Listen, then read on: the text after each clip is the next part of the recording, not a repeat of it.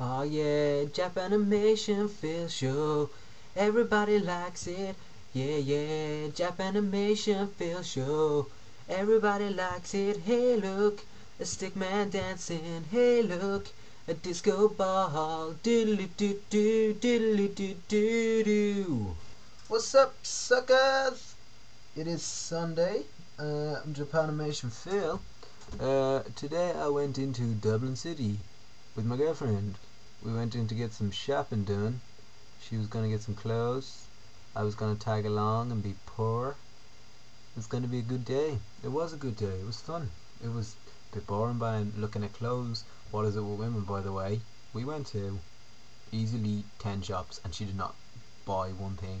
Not only not buy one thing, but did not even pick up something. Like, was like flitting along all the little clothes. Oh, this is nice, blah blah blah. Did not pick up one thing. Started with that. But yeah, while I was walking through there today, I was walking through Dublin and I just realised, man, I love Dublin. Dublin is awesome. I'm going to do a video. I'm going to get a video camera and walk around Dublin and show you just how awesome Dublin is, because we saw so many awesome bands today. Why do I keep saying awesome? But yeah, loads of cool bands.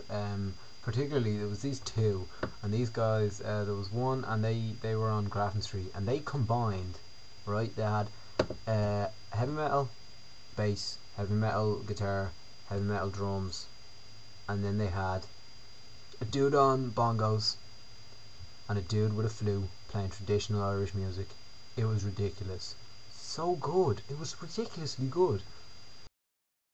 Another band I totally loved was this band who were, they had like a Spanish guitarist, and he was all like playing the Spanish guitar and being like bloop bloop bloop bloop bloop bloop bloop bloop, and then every so often he'd get out a wah pedal and just be like wow wow wow wow wow on an acoustic guitar. It was so cool. And also in the Spanish guitarist band, they had a drummer with a little baby drum kit, and then they had a guy on trumpet, guy on double bass, and a guy on violin who was all like fiddling it up. It was deadly. And they all, both of these bands sold like albums for like €10 pop. It was deadly. Didn't have €10 though for each of them, so I'll just go in some other time. But yeah, you should totally come to Dublin. It'd be great.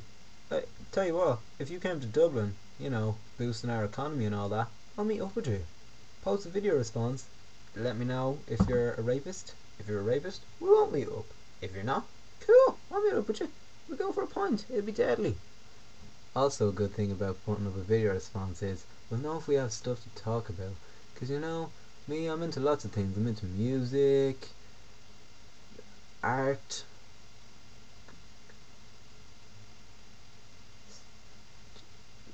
cars. I don't like cars. Why did I say cars? Films,